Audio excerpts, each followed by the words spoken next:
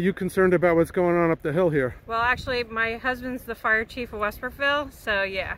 I kind of smelt the smoke earlier. I was doing some yard work, and he actually went down the road to the fire call, and I walked up the road, and I could see the brush was burning pretty bad. But luckily, he was home because usually he's working, and yeah, so he was first on scene.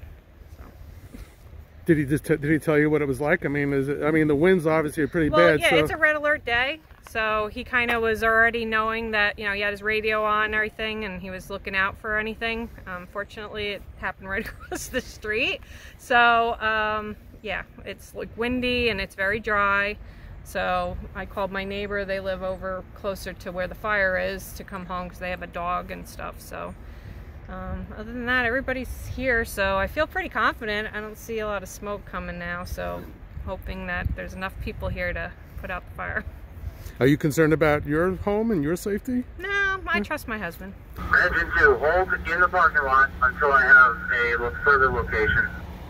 What do you think about the fact that there's a brush fire today and so close to your house? You live right here. Yeah, I'm not too nervous about it. I don't see no flames, so, you know, everybody's here. Got all these fire departments, they're doing their job. They do a great job around here, so not worried about it one bit. What do you do personally to protect, you know, the area, because it's a red flag day? What do you do personally to make sure that there are no fires? I mean, we just make sure you don't start a fire. I mean, don't have a barbecue running. Make sure if you do have a fire, tend it. That's about it, you know.